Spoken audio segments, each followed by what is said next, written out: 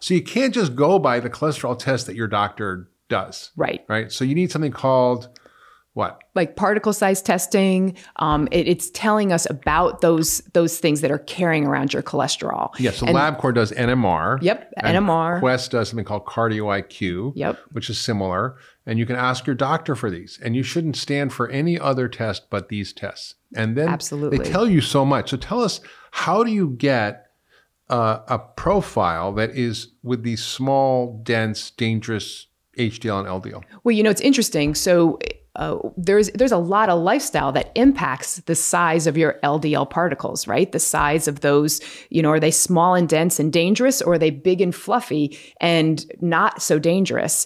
I mean, there's always a genetic component, right? There's a genetic component, but then there's our lifestyle. And we know that metabolic syndrome, where people are insulin resistant, gaining weight around the belly, they typically have lower HDL, they typically have higher triglycerides, but they also typically have more of these small, dense LDLs, which are more concerning. And so lifestyle makes a huge impact on the size of those LDL particles. And which part of your lifestyle? What's the biggest thing? The diet. Your diet. What diet causes you to have the dangerous kind of that cholesterol? Sad diet, the standard American diet, right? That's the one that full of carbohydrates and sugar and refined and processed foods and lots of alcohol and it's the simple starch sugars. and sugar that drives it. And what does that do to the body that causes these particles and it actually leads to the high triglycerides, the low HDL, the small particles. Right. It's that whole process of insulin resistance.